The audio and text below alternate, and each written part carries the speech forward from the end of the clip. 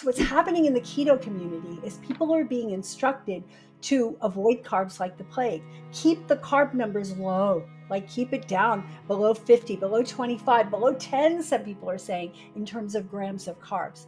And what people are doing is, oh, I get to have this much lettuce. I get to have this little scrawny piece of lettuce. That's all I can have because it'll raise my carbs too much.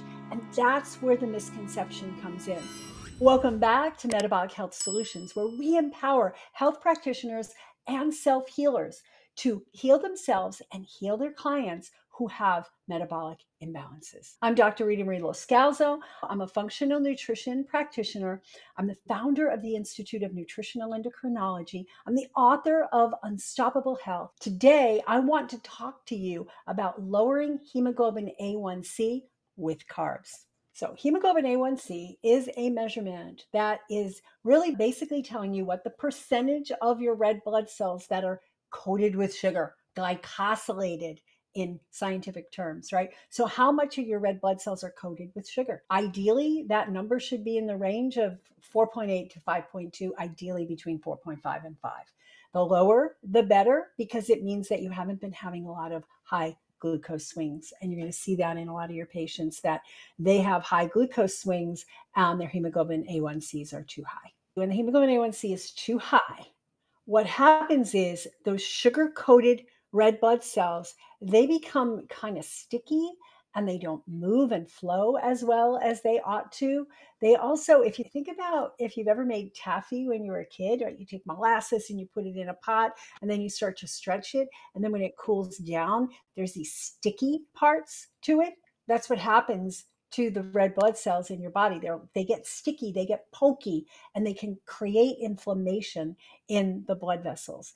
So that's why we want to lower it. The other reason we want to lower it is because lowering it indicates that we're in a state where we are having good glucose control. So for example, the ranges, and in conventional medicine, we want to have it below 5.7. Above 5.7, you are considered to have insulin resistance. And then when it gets into the sixes, it's considered to be diabetes. And it's kind of like a marker of where you are in your glucose control. So we want to get it low. I mean, we're not going to get it all the way down to zero because obviously we have sugar in our blood all the time. We have to have energy. So somewhere in that 4.5 to 5, a little bit higher than that can be okay. But right around that 5, I think, is that sweet spot for an A1C.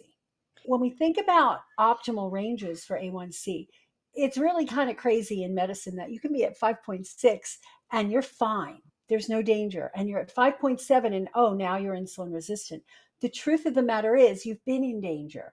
Ever since it got above 5, you're increasing the risk factors associated with insulin resistance and glucose dysregulation. So all of the problems that happen when people are diagnosed with insulin resistance, those have been happening for decades before. And that's why we make a distinction in our community of pre-insulin resistance. Once you get into the range where your fasting blood sugar is over 90, your A1C is over 5, you're in a state called pre-insulin resistance. And all of the damaging things that happen when you're diabetic are starting to happen to you, even though you don't have the diagnosis. So I think it's really, really important for us to keep this in mind and for us to be teaching our clients and our patients that this is so critical. So a lot of people are thinking that carbs are bad. The bad carbs are bad, and there are good carbs that are not bad. So yes, in order to lower A1C and in order to reverse insulin resistance and prevent diabetes, we need to avoid the bad carbs, the carbs that cause blood sugar spikes.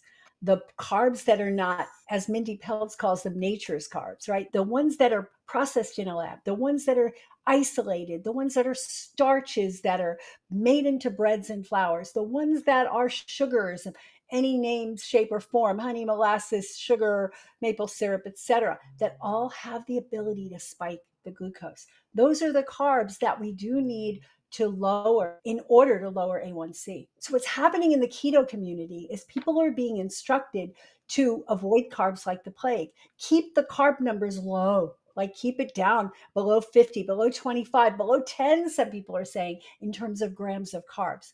And what people are doing is, oh, I get to have this much lettuce. I get to have this little scrawny piece of lettuce. That's all I can have because it'll raise my carbs too much. And that's where the misconception comes in.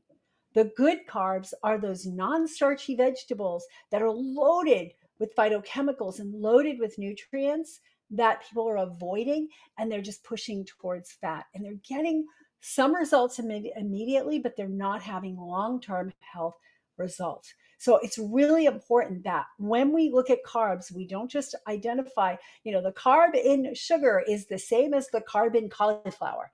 It's not. In some people, the carbohydrate content in a cauliflower might raise their sugars a little bit too much. And that's part of what we do to customize for each person. But the truth of the matter is, most people can eat unlimited amounts of non-starchy vegetables, high water content vegetables. And so we have to look at what's called the net carb. So what does sugar have as a net carb? That means the carb after you subtract the amount of calories from fiber.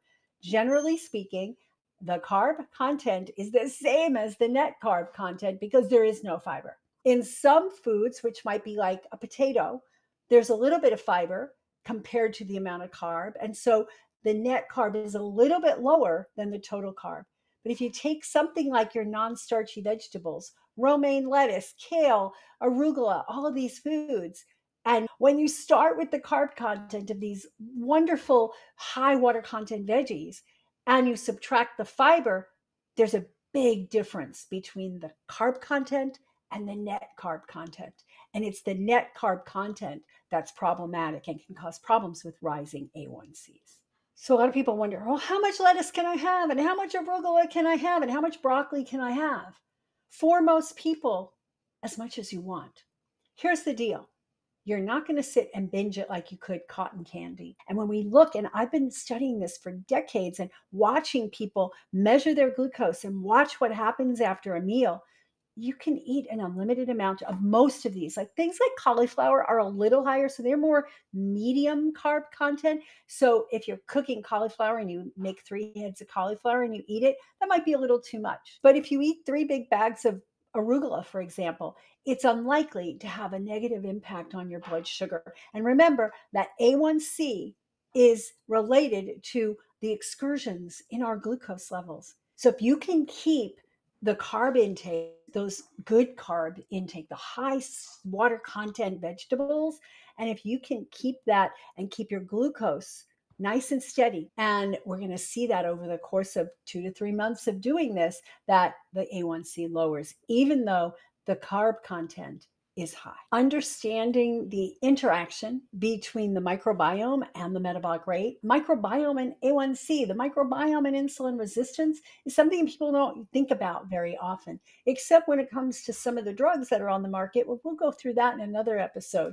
But what happens is the microbiome and the metabolism are so intimately connected. If you're listening to this in 2024, then you can check out our event, Reinvent 2025, which is happening early 2025. And we're going to go into this in great detail. It's an event that's intended for health practitioners, but we get a lot of, self-healers and health enthusiasts attending as well to learn more about these connections. So like anything in health, one size does not fit all. It doesn't work in shoe sizes. It doesn't work in health. And so we have to be able to tailor our plans for each individual person.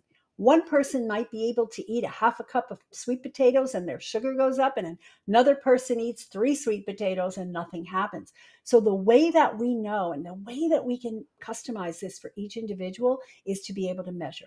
Yes, testing the A1C every 3 months as we're watching it go down, but also a CGM, which is an amazing tool that all of us should be able to have access to, and it measures your glucose continuously. And you can check, you can have people look and test meals and see what causes it to go up and what causes it to go down. So if you're going from, say, a keto plan where you're eating mostly meat and fat, and you're going into and starting to include more of these carbs, then the way to test how they do for you is to check. You can do it with a glucometer, with a traditional little finger stick, or you can do it with a glucose meter. and it's phenomenal to keep track of. And then on top of that, A1C every 3 months to just monitor your progress and see that it's getting better. If you want to learn more about A1C and insulin resistance, click on the video to the right. I'm Dr. Ritamarie, and I'll see you there.